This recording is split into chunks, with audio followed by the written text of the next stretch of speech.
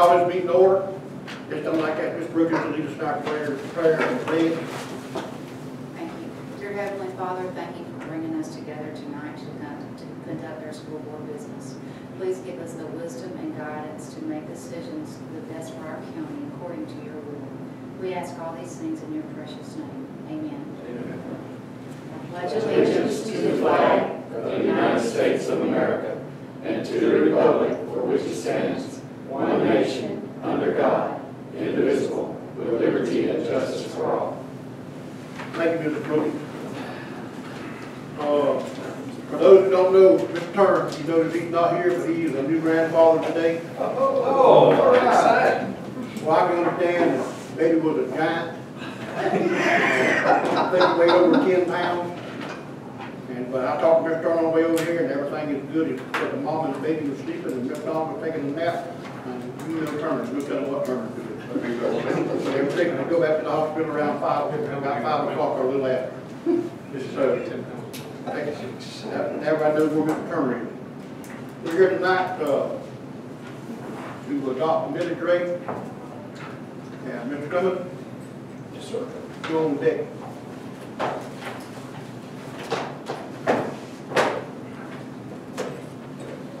All right.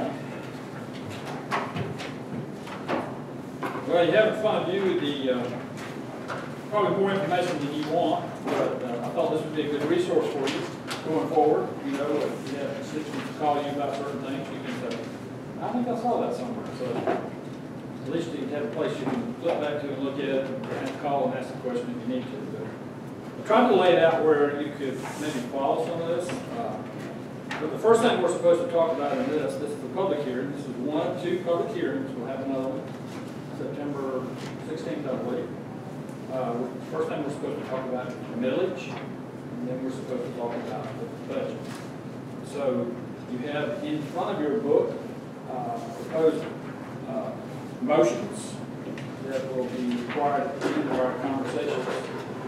First one will be in the millage, the second one will be in the budget. So having said that, let's look first at the rollback rate and all that stuff. If you will, go with me to page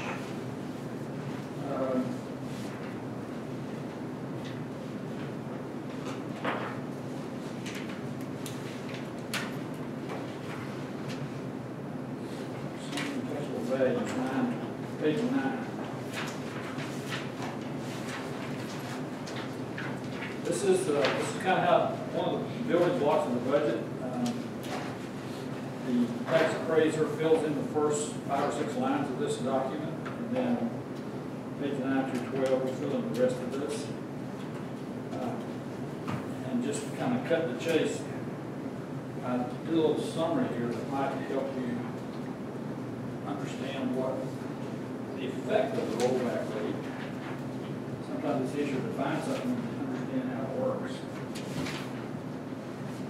And I've been doing this for some time, and a lot of years I don't really understand it either, so I'm in good company. But basically, the rollback rate is the millage that you would have to impose in order to raise the same amount of money that you got last year.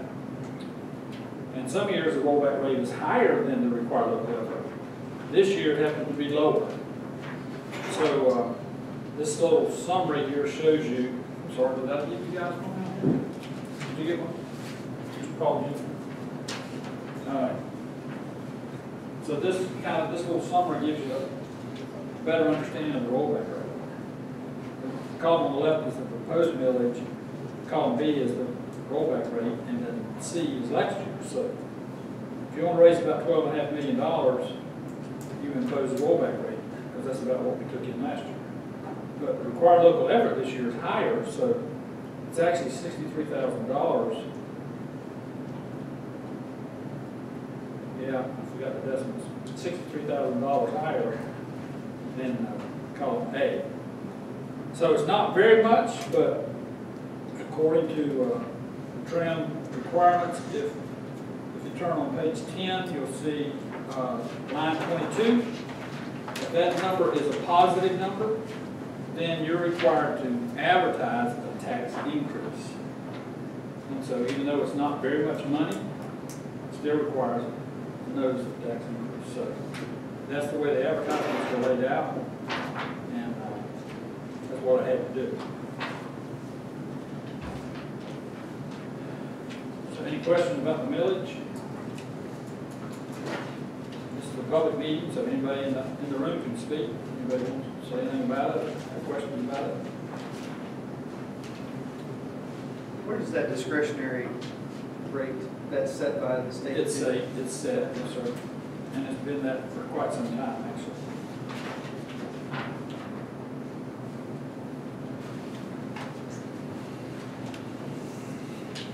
So if there's no questions, I would like to entertain a motion about the millage, and we'll talk about the budget. I move to approve the tentative millage as follows and adopt the tentative millage resolution. Required budget effort 5.031, basic discretionary 0.748, capital outlay 1.50 for a total millage of 7.27. Yeah, if you don't mind, reading the last The one. total millage reflects a positive change of 0.51% of the current year's total proposed rate as a percent change of the rollback rate as found on line 22 on the school's taxable value. Is there a second? Second. Is there any discussion? Would like to say I read in the paper Sunday, I think, Saturday, Sunday, Lockwood County, they're proposing the tax rate to increase, same kind of deal. I think have a choice about it. No, really. Actually, in the back of your book, the question that was asked is, can we raise the millage higher than what is required? I did write to DOE and I got a response, so it's in the back of your book if you want to look at I it. got it up, thank you, sir. Basically, the rollback rate, that's it. That's what, if you want to participate in the FDFP, that's what you have to do. So, even though it's not much of a tax increase, it is a little bit of a tax increase. But the trick, this really just because the values have gone up. So I read that at 0.51%, is that correct? Yeah, it's less than, about 1%, half of 1%. If you want to look at what the effect of that is, while we're on the millage, look at page 21. This is a little synopsis I do each year. I'm not going to go through every page in this book, but I thought this was pretty interesting. I got some history here. And you see that the values have actually gone up 1.5%. But the real increase in taxes, assuming that there's a 3% increase in the values of the home, started with a $100,000 home or so, it'll be up to $126,000 now, and your tax levy would go up about $7. So most people won't even notice that it's happening. That's a trip to McDonald's. Yeah. Maybe. Is there any other discussion? Ready to vote? All in favor of the motion, please signify by saying aye. Aye. All opposed, nay. Motion passes. Okay, just look at the budget. If you will, look at the first 3 pages of your book. The first one is labeled as 1R. R means replace. What I try to do is advertise the budget as close to what I think it will actually be when we actually adopt the tentative budget. And I've got some good news and some bad news. Good news is we were able to chase down some other revenues that previously we weren't able to report. So if you look at page 1A, keep going through there and you'll see 1A. That's what was advertised. 1A was what was advertised. And 1R is what was replaced. So the difference is, if you look at 1B, page right behind it, you'll see that the revenues went up $229,000 in general fund. There was some unaccrued revenues that we had not recognized in the E-rate. We were able to claim those. We may not actually get the money until September or October, but it was actually earned from January to June, so we felt like it was a valid receipt. So we were able to book that, and that brought our fund balance up. So So the good news is we have a little more money than what we thought we had. What does E-rate stand for? E-rate is, I don't know what it stands for, but we can file for reimbursement of our communication lines. Electronic. Probably is something with electronics. I don't know what the E is for. Do you know, Paul? I'm not sure, but it's an infrastructure on any technologies. It's not for computers, programs, but it's all your infrastructure, all your Yeah. underground things, anything dealing with the operating. Right. In other words, for our telephones and our fiber, our connectivity to the telephone company, we're paying less than 90%. We're paying It's 83%. It's a very good deal.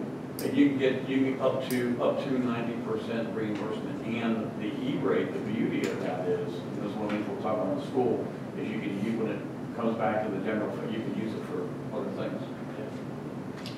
So anyway, that was a good thing. We got a little extra revenue there that we weren't counting on before. So that helped get our fund balance up. But the bad news is, if you look in the federal column, special revenue column, our food service, after we adjusted our inventories, we lost a little bit more money in food service. So it's about $45,000.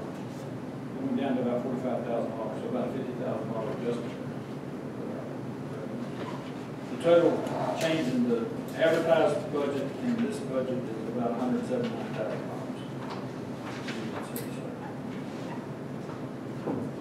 I think it's still, pretty close to what was advertised, so I feel like it's okay to adopt.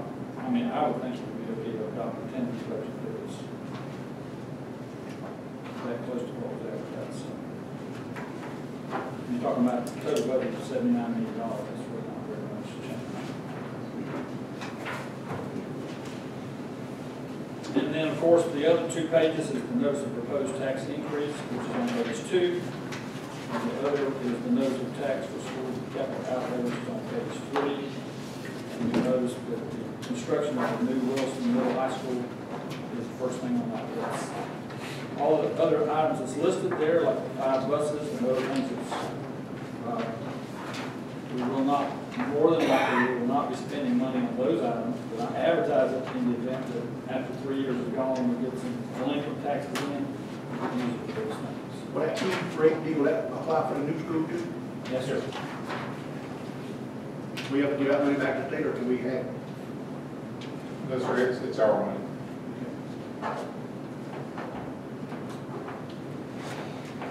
So if you're interested in how we got to all these numbers, I'll be happy to spend as much time as you want to tonight going through some of this. There's backup in here for each one of those funds: general fund, special revenue, debt service, capital outlay, internal service funds. So I have support there. You trace those numbers in there if you're interested. One thing I would say that we might want to talk just a moment about is the FTE, page 6 through 8, because that certainly does impact our budget every year, and it's something that the public may or may not understand or have any idea of what we're fighting here. If you look at page 5, you see the forecast. That's really how the budget process begins, based on the forecast. And then page 6 is the historical changes in our FTE. And then the next couple of pages is renditions of the same information, it's just in different forms. But we've lost 755 FTE since 2007, so about 12% of our FTE is disappeared. So that directly impacts what our resources are. So we're hoping that trend is coming to an end. But so far it's slowed down too much. That train is still moving. Is there a way to know, do we know how many homeschoolers, how many are, I can tell you exactly, but it's in the neighborhood of 300. and how about at private schools? I don't know the private schools. We don't have private school now. How does that homeschool 300 compare to like 2007? I don't know. I know it's It's gone up, it may be up 100 or so. I couldn't give you exact numbers either, but it certainly has gone up. One of the big drivers is not having to take the state assessments. And two, there's information in here for you, charter schools and K scholarships. Those three things combined is about $1.5 million. It's counted as revenue for us. It comes in as part of that $40 billion we get in the door, but we don't have use of that money at all. It's like 3.5% of our budget just goes right out the window. Do we get any administrative costs? 5%. 5%. For charge, For the charter schools. Okay, None for the K or? none for K, none for private. Now, I think people would just be shocked if they knew how much money went to private schools through Title I programs and so forth. They get a prorated share of the federal programs. And it takes our personnel time and effort to make sure that they, are spending their money correctly, spending it within the guidelines and so forth. We still have to oversee it with the private schools, but we get no administrative cost for that. Seems like a good article, Terry. You had asked previously, I think at the last hearing, about the bus schedule. On page 36, there's a schedule of buses that's been purchased in the years. This is an action item, really, but just to let you know where we are in the process. We're way behind, so. But at the same time, we've reduced we've lost FTE, we've lost students, number of students that ride buses too. But when I took office in 2008, we had 81 or 82 bus routes, and we're down to like 68 bus routes now. So we are behind in our bus purchases, and that is a concern. But we've also reduced our number of bus routes too.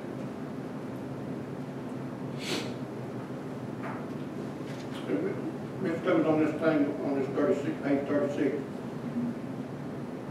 the oldest bus we got was purchased in 1998, is that correct? Or can you tell by looking at this? No, that's not what this is. This is buses that, when they were purchased, Okay, all right. what they cost, what the average cost was. You can see the average cost is gone up significantly, Right. over $100,000 now. The bus is almost double since Yeah. 14 years. And 15 years. what we used to do back in the day when we had money, we tried to replace 10% of the fleet a year, so that in 10 years you got your whole fleet replaced. I find it very interesting that the price of school buses was doubled in 14 years, but the funding education hasn't done anything. I find it very interesting. A real sore spot with me too, with the rhetoric that's put out by the state, is that, we're funding it almost like we did in 2007. It's not far behind. But think of the cost of expenses that have gone up, like you're talking about double, and textbooks double the amount of money. Fuel costs 3 times the amount of money. And so, yeah, they're almost up to the point of total revenue for 2007. But they are so far behind because our expenses are just doubled and tripled since then.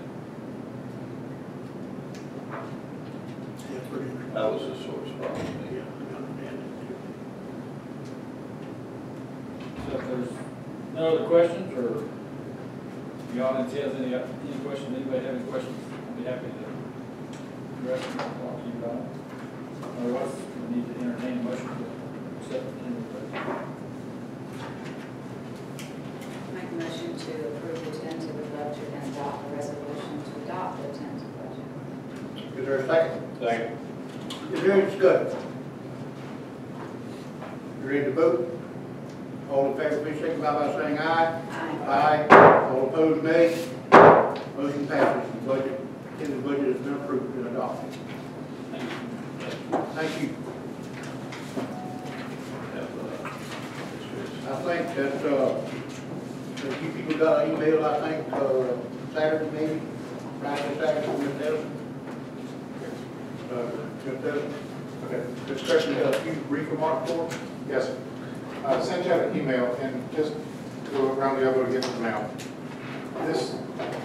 The plans for Willis Middle School, we all already approved these plans. It was a reuse plan from the school that we visited, Twin Fire School in Flagler to one of these coasts. So the plans have already been approved by you. Now, we were going through a checklist on there the other day, and there is a requirement of the phase 3 drawings, or phase 3 plans have to be approved by August 1st. First off, you've already approved these plans. However, in our meetings with teachers and staff, we've had considerable meetings, and some of those plans have changed. Okay, so we did not want to cause the auditor the reason to have criticism. So that's why we're coming to you and showing you the plans that have changed and asking for those approvals. And basically, the area, and I'm just stressing if you have anything you want to show or comments or whatever, but basically it's, we've met with all the teachers in the ag departments and the ROTCs and the health teachers and the PE teachers and all the folks, and programs that cause movements of walls, things like that, and we have done those. And so that's what has changed, is because of the input of the teachers. Questions, concerns? But it's the same plans, other than that.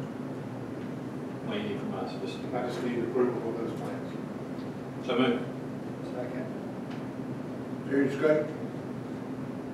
All in favor, please signify by saying aye. Aye. All opposed, nay. Motion passes. Good deal. Man knows more about it than I do. I hope so. I hope so. Talk about, I hope so from my point as well. I took it as you hope you knew more than I do too. It's all, man. Anything else, we don't have anything else on the agenda, so meeting adjourned.